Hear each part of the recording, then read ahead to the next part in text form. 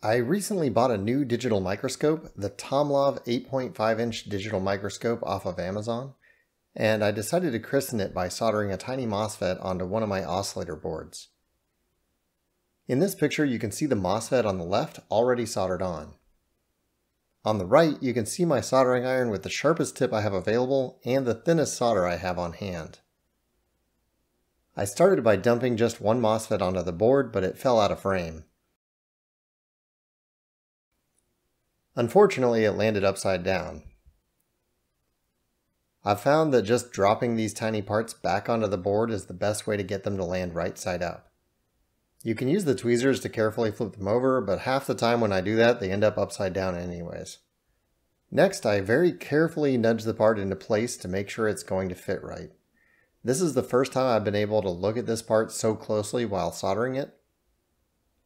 I'm sure my other boards have relatively huge globs of solder on them holding these down, but they do seem to work, so. I started by soldering down the easiest pin to get to. I could do the bottom right pin, but since it's hooked up to that big plane of copper, the top one will heat up easier. All I want here is for the part to be positioned correctly. I don't expect the solder joint to be good yet. I had a pretty rough time with getting the solder to melt on the pin here. Part of the issue is that I had bent the solder and it wasn't so easy to maneuver into place. I came back and bent the solder to arch in better, and then I was able to get it in place.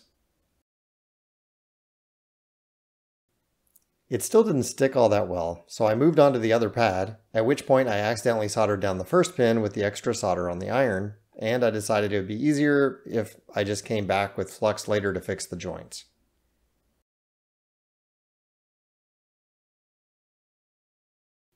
What I'm using to put the flux on here is a 22 gauge wire that I usually would use for breadboarding. Sometimes when I'm looking through the microscope, I forget how small these parts are that I'm soldering.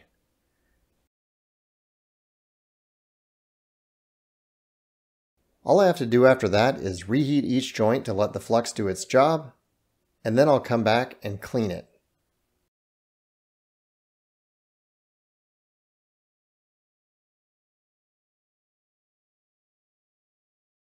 I use a little bit of alcohol to clean off the flux, and then I use the other end of the Q-tip to dry it off.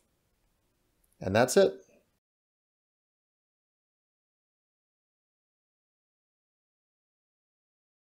There's only one thing that I don't really like about this microscope so far, and that's that it records in the .avi format. My video editing software doesn't like the AVI format, so that means I have to go through and convert every video that comes out of it.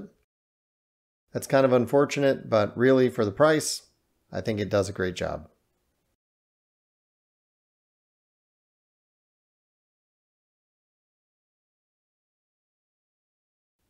Thanks for watching.